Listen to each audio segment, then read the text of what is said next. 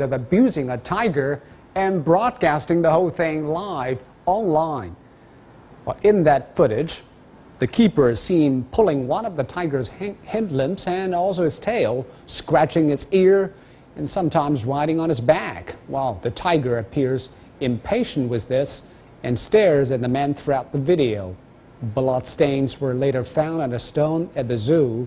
About 30 video clips have been shared by the same netizen over the past 2 months, and all show similar acts of teasing and provoking. However, according to the response from the zoo, they don't see that keeper's behavior as mistreatment. Instead, they say he's just having fun with the tiger. The government is expected to investigate